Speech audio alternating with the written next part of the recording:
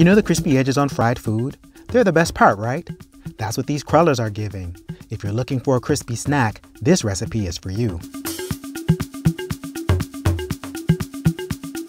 This is Family Meal, where we make memory-making meals with a splash of wine. Start by dumping all of the ingredients into a bowl.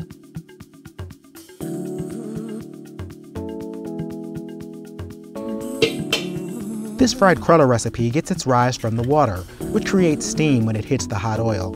It also has acid and soda, which makes the bread fluff up from CO2 bubbles. No yeast here, we're using simple technology to make delicious bread.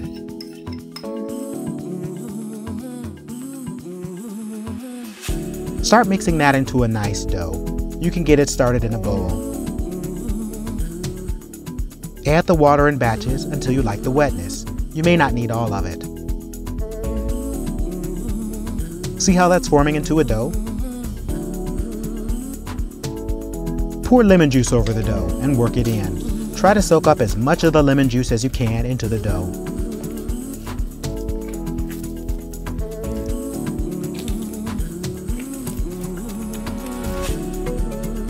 Now flatten the dough into about a ½ inch thick patty.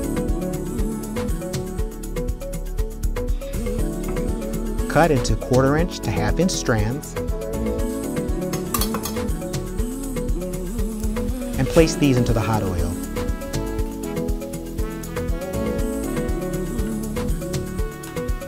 Fry them in batches until golden.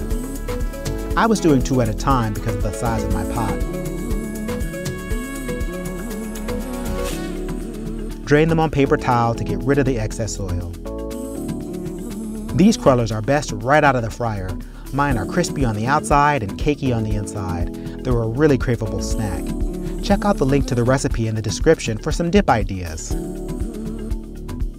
Or we have some homemade herb salts to add a flavorful kick to these crispy donuts. They're super simple to make. Just grind up some salt. And add your herbs.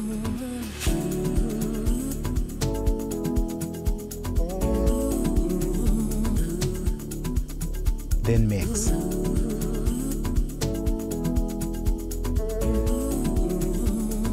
I made fennel, juniper, and marjoram for the wine party. Click here to see the complete recipe with ratios.